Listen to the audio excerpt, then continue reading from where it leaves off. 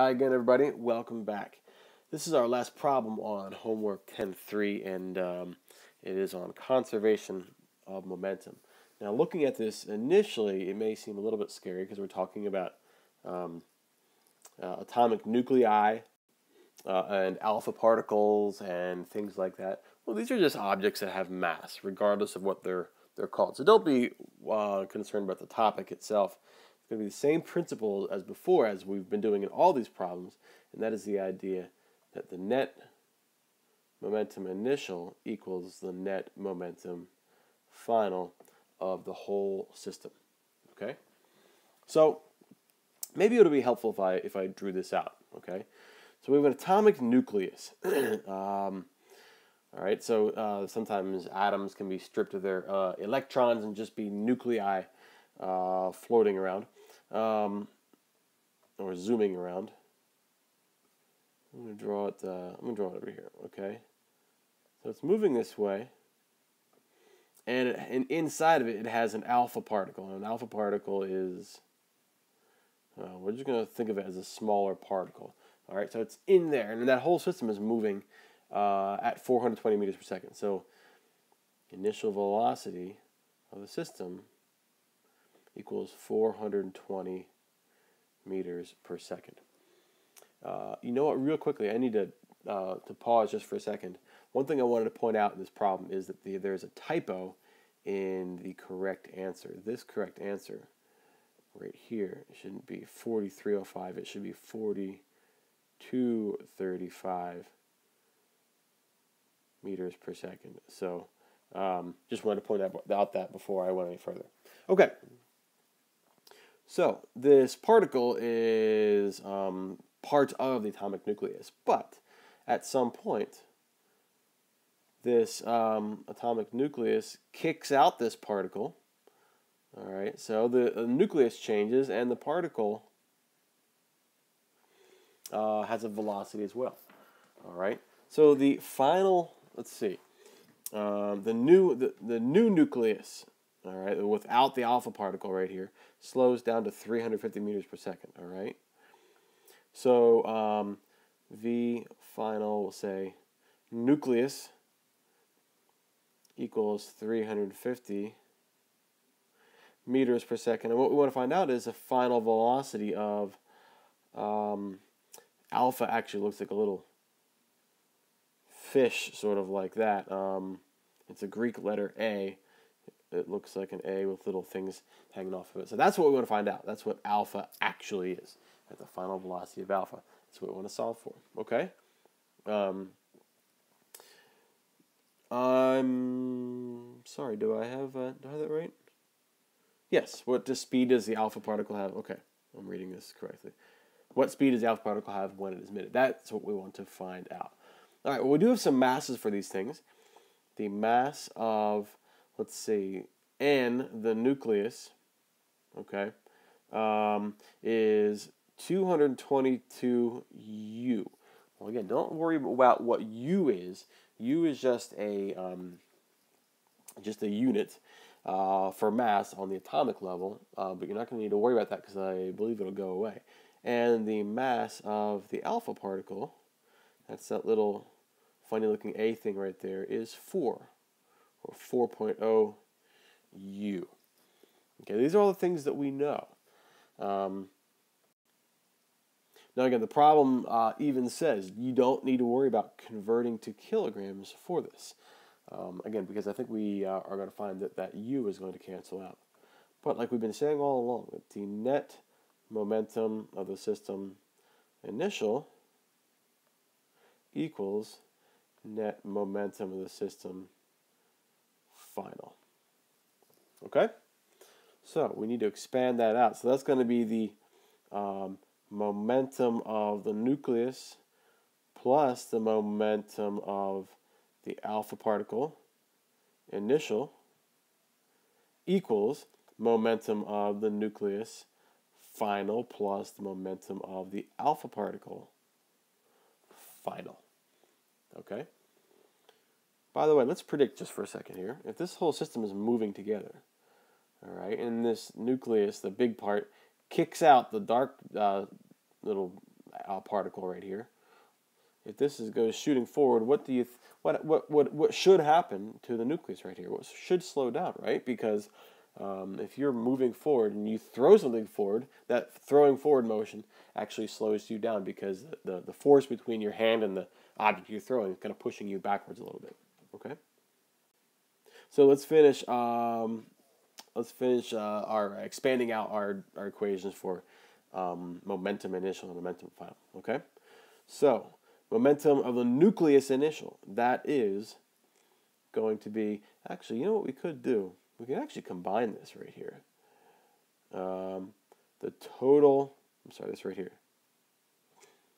The total mass times the total velocity. Actually, it shouldn't really matter, I think. Both of these have the same velocity, right? Have the same velocity right here. Let's just write them out separately, okay?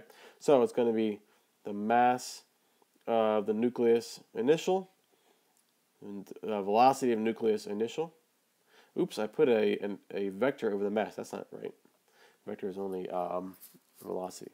All right, plus mass of the alpha particle times the initial velocity of the alpha particle equals final, that's not a final, mass of the nucleus final velocity of the nucleus final. My goodness, I'm having problems right here. You guys know it's MV, MV, MV, and MV, but we just need to get our subscript straight so we can keep everything straight. Mass of the nucleus final times the velocity of the nucleus final plus mass of the alpha particle final times the velocity of the alpha particle final. Actually, I made it a little more complicated than I need to. These really didn't have to be final right here because the mass isn't changing.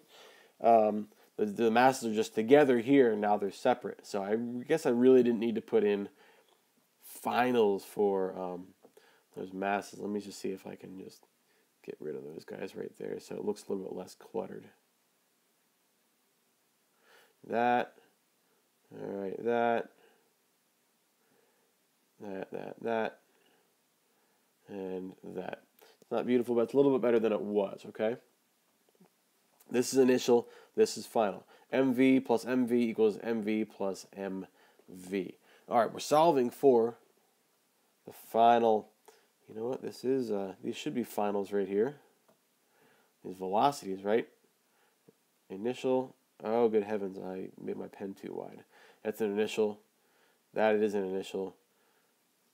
That's a final. That's a final. Sorry, just the masses didn't need to be initial and final because the masses aren't changing right here. They're just separating out. All right, we're solving for what? We're solving for final velocity of the alpha particle. So that's this guy right there.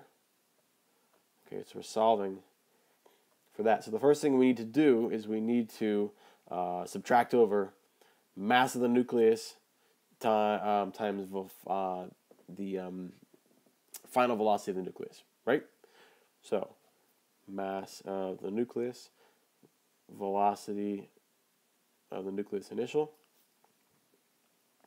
plus mass of the alpha particle times the initial velocity of the alpha particle equals, oh, I'm sorry, what did we do? We subtracted over this guy, right? Minus mass of the nucleus times final velocity of the nucleus. And then we're going to have to take this right here, because this has been subtracted over there already. This is gone. In order to get final velocity of the alpha particle all by itself, we're going to have to divide by the mass of the alpha particle. All right? Mass of the alpha particle. Okay? All right, and that all equals the final velocity of the alpha particle. All right. Now remember how I said that the unit for mass, this U right here, doesn't really matter. All right. We're not going to need to convert it to kilograms. Well, let's just pretend for a second that we knew that conversion. Let's just say there is 1,000 of these U's in a kilogram. It's probably more than that, but let's pretend there's 1,000 of these in here. All right, if we were to convert to kilograms, that means that this mass, which is U, and this mass, which is U, all would need to be multiplied by 1,000, as would this mass right here in the denominator, which is U, which would have to be multiplied by 1,000 as well. What that means is that you're doing the same thing to the numerator and the denominator, so you're not actually changing any of the values. All right? So that's why we don't need to convert to kilograms. We can just use the values as they are. All right, but we do need to put our values in. So what do we have? Mass of the nucleus, that is 222, times initial velocity of the nucleus, that's the initial velocity of the whole system right there, right? That's 420 meters per second, plus mass of the alpha particle, 4.0 of those U's, right? Times initial velocity of the alpha, also 420 meters per second, minus mass of the nucleus, 222 U, times final velocity of the nucleus, that is 350, right? 350 meters per second, all divided by the mass of the alpha particle, which is 4.0 U, all right? But again, we don't need to worry about that U because the proportions are all the same. We don't need to convert it actually to kilograms, all right? So 222 times 420 plus 4 times 420 minus the quantity. And here's where you might want to be careful with your parentheses. 222 times 350. The quantity, 222 times 350, divided by, that whole thing divided by 4 U's. All right? And I get an answer of 4,305 meters per second. Now, wait a minute here. I must have given you some bad information because that's the original right answer as it is right there, right? I don't know why I had you change that. Maybe a different version of that had it at 4,235. Sorry about that. Well, you can see the right answer. 4,305 is right there, and that's what I get from doing these values right here. So who knows? Maybe before I keyed in a wrong answer, got something slightly different. It looks like the correct answer is, in fact, 4,305, which is what you had on your sheet. Okay? So, thanks for following along with that. That was still conservation of momentum. MV initial equals MV final for all the parts. And if you have any questions, make sure you come see me. But in the meantime, thanks for following along. I'll see you on the next one.